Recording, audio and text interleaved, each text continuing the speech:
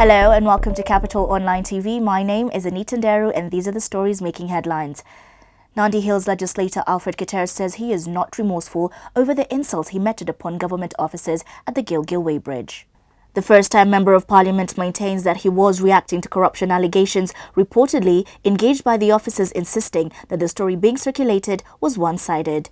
Keter, who was accompanied by his counterpart, nominated MP Sonia Birdi, said it was his nature to react in the manner in which he did due to the corruption menace that is crippling the country. He urged Kenyans and the government not to look at the fault in his statements but the corruption issue which he was simply trying to point out. But I was not talking to any other Kenyan.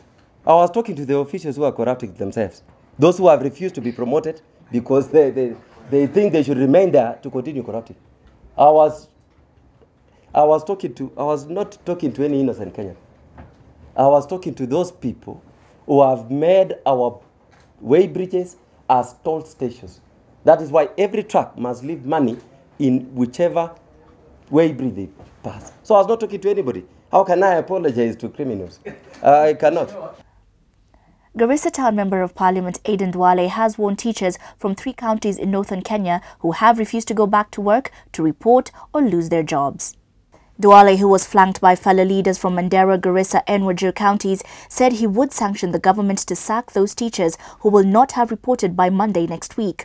The teachers have been adamant that they will not return to the 3 counties, citing insecurity concerns following the killings of their colleagues in Mandera last year. However, the county government has stated that security has been heightened and there is no cause for worry. The leader of majority went on to accuse NAT Secretary General Wilson Sossion for discriminating against the children from the 3 counties by telling the teachers not to report to work. We care for our teachers, we care for their security, and we are asking them to return to Mandera. If they don't return to Mandera by Monday next week, we are asking Teacher Service Commission to give chance to other Kenyan teachers to be given the jobs and go and teach the people, the children of northern Kenya. A Jubilee Alliance party candidate who lost the Kajiado Central nomination ticket has decamped to ODM. Memusi Kanchori says the new party's nomination was marred with irregularities and hopes to clinch the ticket under the Orange Party.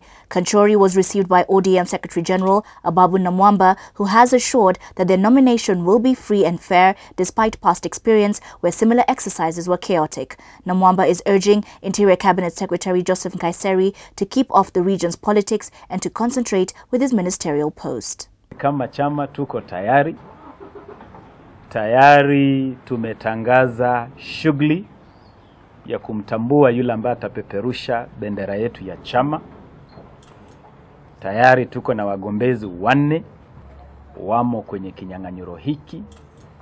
Tunamkaribisha ndugu yetu Memusi ambaye atakuwa mmoja wao. And in the world of business, Kenya has been ranked the 7th top investment destination to watch in the emerging markets by the Forbes magazine. The ranking takes note of the massive efforts being made in infrastructure development, the power sector, and the improving macroeconomic stability. Commenting on the rankings, the Cabinet Secretary for Industrialization and Enterprise Development, Aden Mohammed, said there is growing confidence by global investors in the country. Mohammed said the reducing cost of doing business and stable macroeconomic environment continues to make a clear signal that Kenya is ready to do business with the world, and we are delighted that investors are showing increasing confidence in our country. And now we take a quick look at the financial market.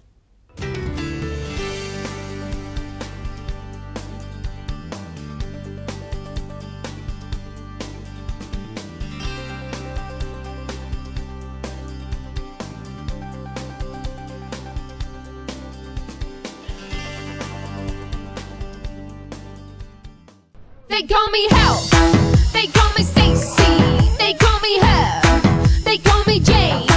That's not my name, that's not my name, that's not my name, that's not my name.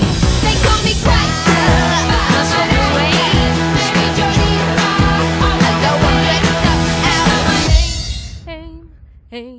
They call me Hell. Look for the Coca-Cola bottle with your name on it at your nearest outlet and share happiness with your friends. And on Matters Sports, champions Gor Mahia are on the verge of signing Rwandan striker Mehdi Kagere to close their transfer signings. Kagere, the 2011 Sekafa Senior Challenge top scorer, arrived in the country on Monday afternoon to hold talks with Gor Mahia.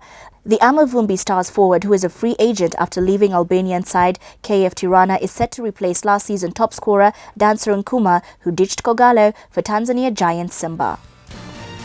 And that is all we had for you today. For the latest on these and other stories, log on to www.capitalfm.co.ke/TV. And do remember to subscribe. My name is Anita Ndero.